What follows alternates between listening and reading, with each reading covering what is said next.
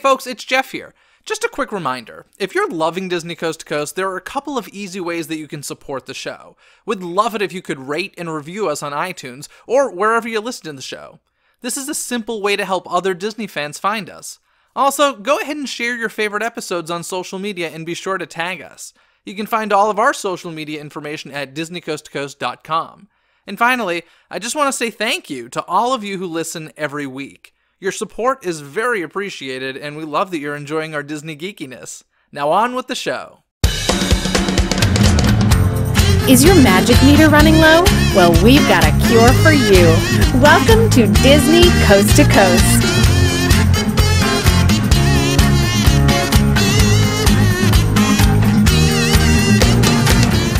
Hey folks, and welcome to Disney Coast to Coast, the ultimate unofficial Disney fan podcast. I'm Jeff DePaoli, and in today's House of Mouse headlines, a popular eatery returns to the Disneyland Resort, a sneak peek is headed to both Disneyland and Walt Disney World, and a new VR experience is coming to The Void. That and so much more, so let's get to it.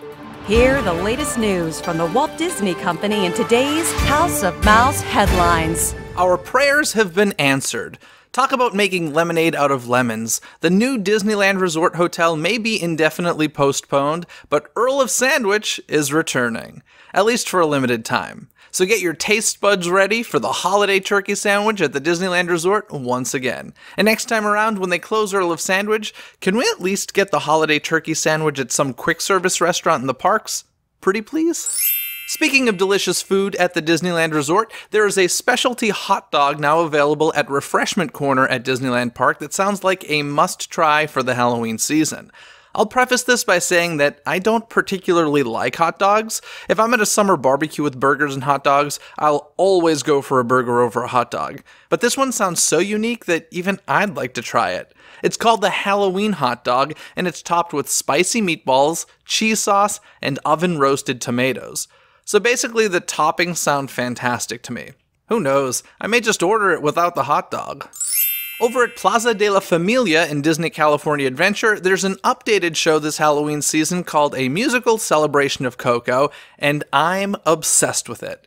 Not just because I love the music in the film Coco, but because this show features one of the cutest puppets I've ever seen at a Disney park. The show features traditional mariachi music and performers and essentially tells the story of the film Coco. But partway through the show, some life-size puppet skeletons come out strapped to a couple of performers' bodies. But it gets even better when a kid-sized Miguel puppet is brought out with his guitar. I'm telling you, I wish so badly that this Miguel puppet was sold in stores. It is absolutely adorable and super expressive, and I just love it. I'll include a video link in this episode description so that you can check it out for yourself.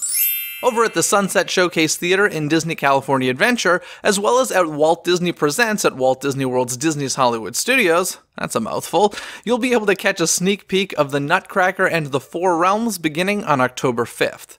We've already been shown several trailers for this upcoming holiday film, but with a 12-minute extended look, it should certainly show us a bit more of what to expect from this movie before it's released in theaters on November 2nd. Also available at Walt Disney World and the Disneyland Resort, the long-rumored Wreck-It Ralph VR experience has now been confirmed. This fall, Disney fans will get to experience Ralph Breaks VR at the Void locations, which currently feature Star Wars Secrets of the Empire. If you'd like to hear more about the Void experience, you can listen to episode 537 of Disney Coast to Coast to hear about our visit to Secrets of the Empire. I really enjoyed the Star Wars experience, so I'm happy to see that there will be some new game options featuring different franchises for repeated visits. The cool thing about this is that apparently when Ralph Breaks VR becomes a gameplay option, Star Wars Secrets of the Empire will still be available as well. I think it's very cool that the Void will be able to feature more than one story option at a time.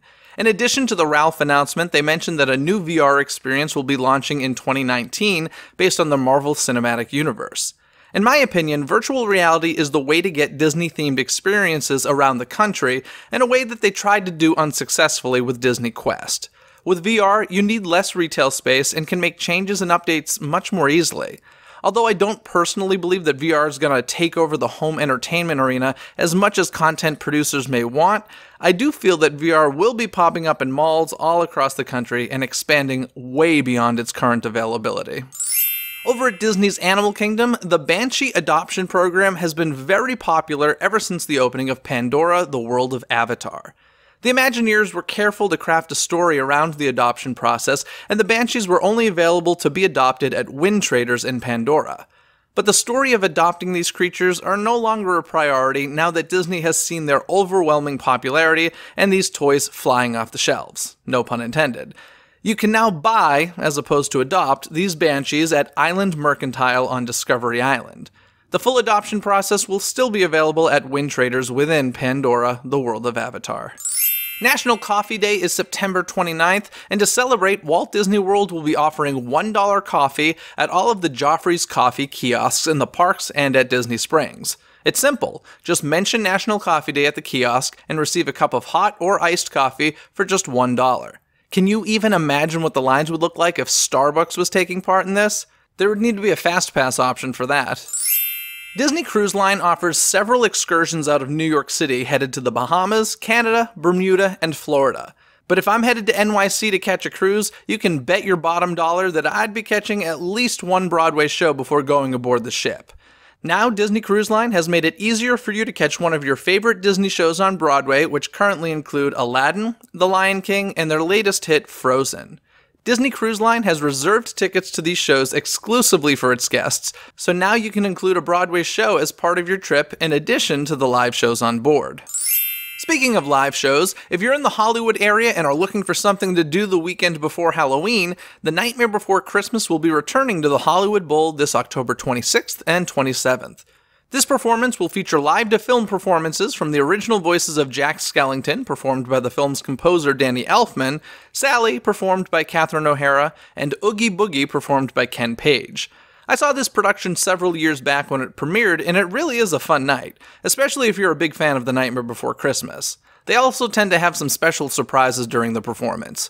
Tickets are now on sale for this limited two-night engagement. We also got some more news about the celebrating of Mickey's 90th birthday.